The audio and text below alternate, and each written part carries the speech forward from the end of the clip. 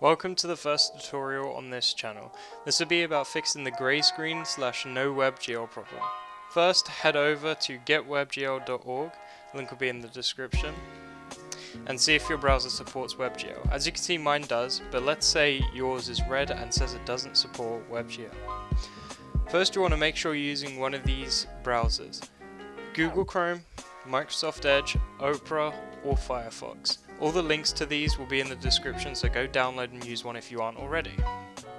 Once you are using one of the listed browsers, then go back to Webgl page and see if it's green like mine. If it is, then you're all set and you don't need to watch the rest of this, and you can carry on using Panzoid normally. If it isn't and you're still having problems, then go to Panzoid.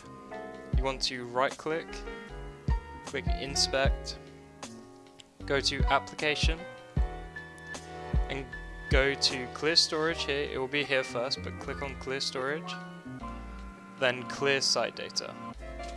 This might log you out, so you will have to log back in, but this should fix the no Webgl issue here, or just being grey screen here.